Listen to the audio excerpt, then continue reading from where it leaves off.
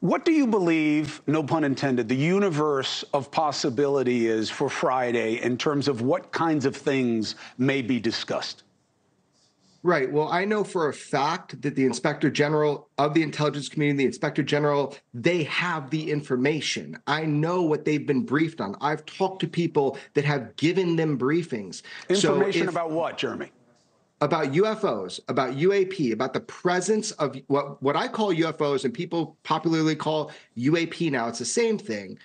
The presence of UAP in our restricted airspace, the presence of UAP durationally, reverse engineering programs, holding facilities with full craft. If people look back, I had the head of the DIA UFO program on my podcast with George Knapp called Weaponized, and the head of the DIA program said, not only do we have a craft, he admitted, but we breached the hull of it. I mean, look, this is not a secret anymore.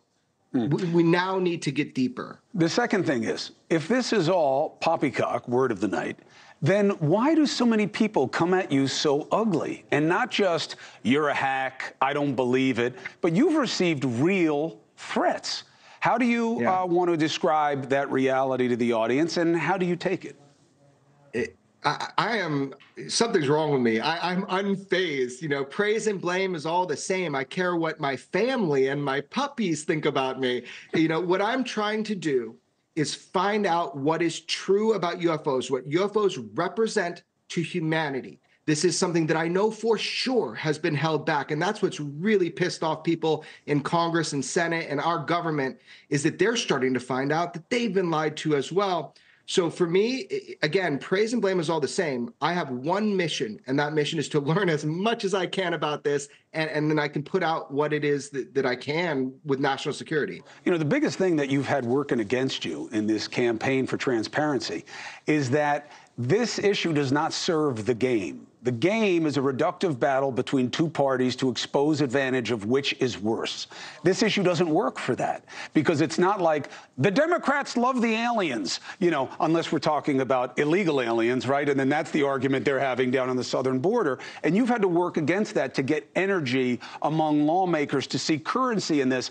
Is the transparency, where is our money going? What is it going for? Why are people who are unelected allowed to tell you, elected leaders, you don't get to know? Is that getting traction? Yeah, look, this is a fight for knowledge. You know, nobody has the ability to obscure what our natural environment is from human beings, from the American public or beyond. There are people that have these answers, and this is a guarded secret, and it's higher than weapons of mass destruction. I know that for a fact. Wait, what is? Say that again. The UFO reality, the UFO reality is considered more of a threat. It's higher than weapons of mass destruction. That is something I know for a fact. That is conversations I've had with people in intelligence agencies who guard these secrets. So why? You know, why is it? And really, it's because it's a race to reverse engineer the technology. I've said this for years now. Yeah. It remains true. So online, well done in terms of baiting people, which is part of programming, with the video. And I know that you have other video, I think it's called the Chandelier UFO UAP, that people have to watch the series and they'll see it presented to them. So I'm looking online and my producer's prepping me about what this is, and people want to slice up the jellyfish. I would have called it a compass rose, but you can call it whatever you want. 100 different ways. Why it's not true, it's a smudge, it's a balloon. Here's why I don't care about these various theories. Because somebody knows, Jeremy, that's why. And it is their business and responsibility to tell people whatever it is or that they don't know. We shouldn't have to guess. And this keeps happening again and again. That's the relevancy to me. I don't care what it is on the screen. I want someone to tell me who's in the business of knowing. Let me break something down for you, because people don't understand. So when people and sources approach me and I obtain and release military filmed footage, sometimes verified by the Pentagon, that doesn't go unnoticed. There are investigations. My number one job is to protect sources, even if they don't protect themselves. But what you're seeing are people that are frustrated with the secrecy. They know elements of the truth and they don't believe it should be held back. So being responsible, caring about national security, I can release things like the date, but not the time an image was set, because that can perfectly identify something. So with all of my imagery, whether I get it perfect or not, what I'm doing is I'm giving as much information as I can. I'm protecting sources, trying to move that ball forward and getting a bipartisan look at this so we can all be on the same page.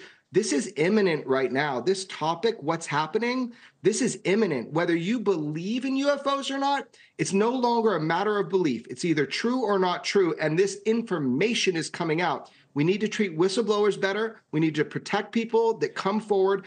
And as a journalist, I am doing my best to bring information, credible information forward, and allowing the public to decipher what's going on, but also having more witnesses come forward who are at these events, which is already happening.